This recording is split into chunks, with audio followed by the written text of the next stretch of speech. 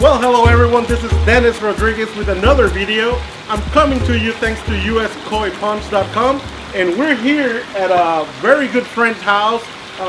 Ike Ummer was kind enough to lend me his house here in the Galleria area in Houston to show you what we're going to talk about today, which is RDFs, or Rotary Drum Filters, and why we chose a Rotary Drum Filter for this amazing pond. You can see the load of fish. We're going to talk about that and why RDFs make sense in this specific pond. So come with me. I'm going to show you the filtration system. We're going to talk about RDFs and everything you need to know about them. Follow me. Okay, so we're here in the filter side of the pond. This is where we house filtration, not only for this pond that I just showed you with the big koi, but we have other ponds in the property, and this is why you see so much stuff. But I want to focus right now on this unit right here. This is the RDF, and again, it's a Rotary Drum Filter, and I want you to see how it works. I want to explain why they're so amazing filters. Okay, so we're here in the inlet side of the filter, and I just want to explain how this works. Basically, we got a 4-inch pipe that's coming from the bottom drains in the pond. It's controlled by this gate valve here. You always want to have a gate valve before the filter, because when you need to service the filter, all you do is shut this down and you can disconnect it, no problem. Also, to purge the pipe, and that's something that we can talk about in another video, what purging the pipe means. The other 4-inch pipe is coming from the skimmer.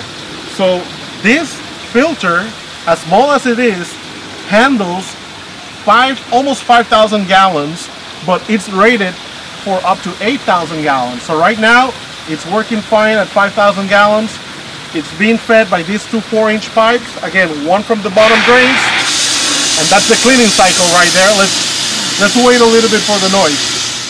Okay, sorry about that. We got the cleaning cycle activate and makes a lot of noise.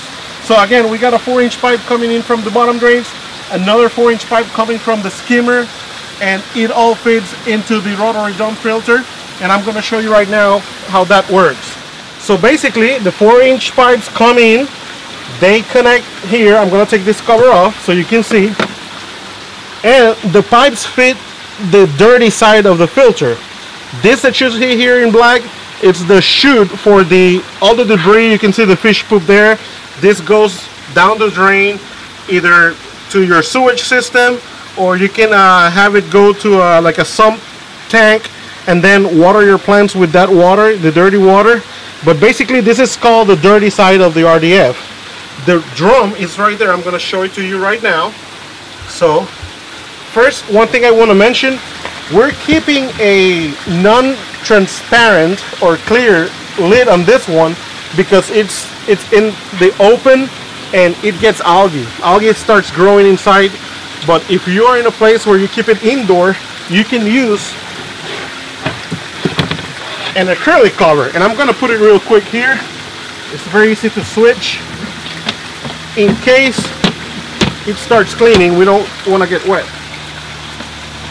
But now you can see the drum, and the way it works is that water from the dirty side goes inside that drum, and then it goes through the mesh, the stainless steel mesh, and all the debris stays inside. Now, this particular unit is being gravity fed, which means that water is at a certain level. As soon as the water starts dropping, there's a sensor that activates the cleaning cycle, and I'm going to show that to you right now. We can force a cleaning cycle by pressing this button here in the controller, and see this button here. I'm going to press it right now so you can see how the jets start cleaning the drum.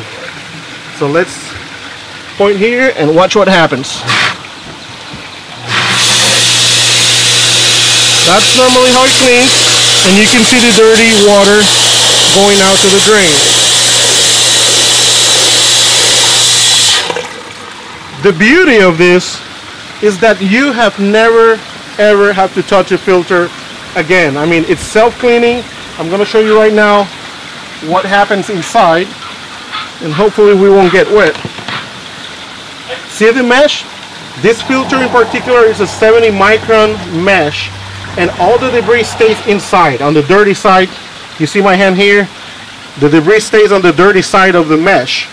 Then when it's time to clean, there's a separate pump that comes with the filter. It's a high pressure pump that activates those 1, 2, 3, 4, 5 jets, and the jets clean this and all the dirty water goes to drain. So again, very compact unit, very simple to install. It comes with the UV light integrated, so algae doesn't grow on the screen.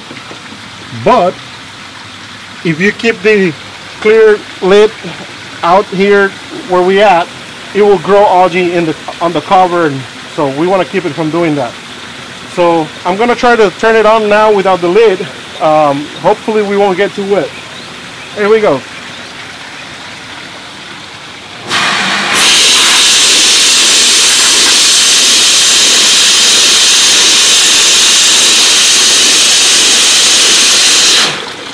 And you see how those jets clean the screen. After water is clean, it passes and goes to the outlet side through the pumps back to the pond. Okay, so after the cleaning cycle is done, water returns to the pond via the pumps. So the pumps, in this case, that's gravity fed. Pumps are, you know, sucking water from the filter, if you want to say it that way. This filter is capable of also being used as a pump fed. So if you don't have a bottom drain, you have a pond with a submersible pump, you can feed the output of the pump to the inlet side of the filter and it will still work. There's some tweaking that we'll need to do with the water level sensor, but this small unit is capable for both gravity fed or pump fed. Like I mentioned, this one is up to 8,000 gallons an hour. There are larger versions and they are becoming very popular because their prices are coming down. Just so you have an idea, the technology used on RDF comes back from many years. They started being used at water filtration plants. So basically the plants that filter the water that you drink if you are on a public water system, that's when they were developed. They were huge units used to clean water at water facilities, water treatment facilities. So as technology advances, you know, their prices have come down and they have made their way into the pond industry, you know, our hobby. And just so you have an idea, we can install a unit like this, a small unit like this that treats up to 8,000 gallons an hour for less than $3,000.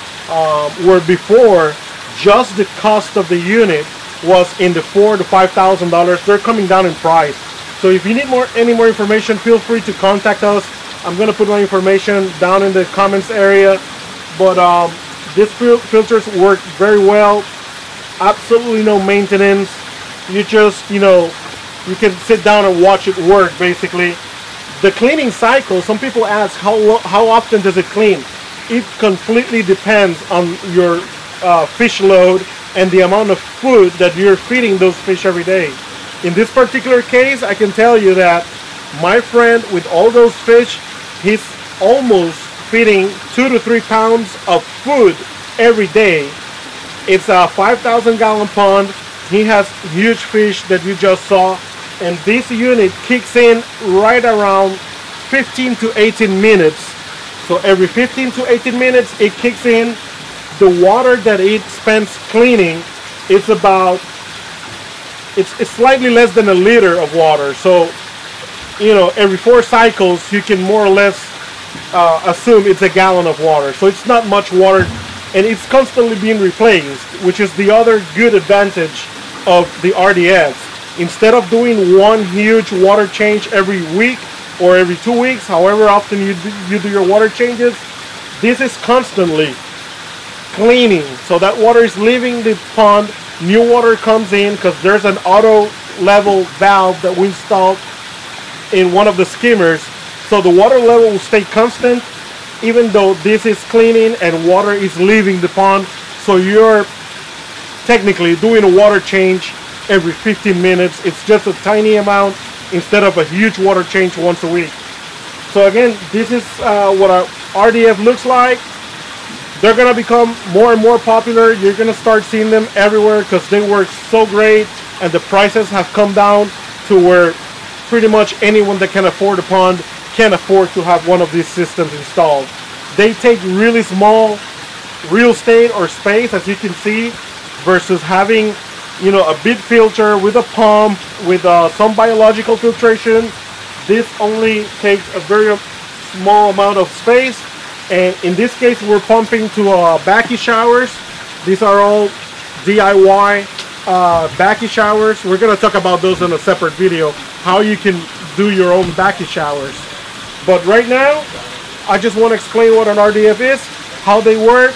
We talk about pricing, we talk about how it's connected, how it works. If you got any other questions, feel free to get a hold of us, uskoiponds.com, or write your comment below, and we'll see you on the next video. Remember to share, like, subscribe to our channel. We're going to be putting lots of videos, and thank you for all your comments. Thank you for being there, and we'll see you in the next one.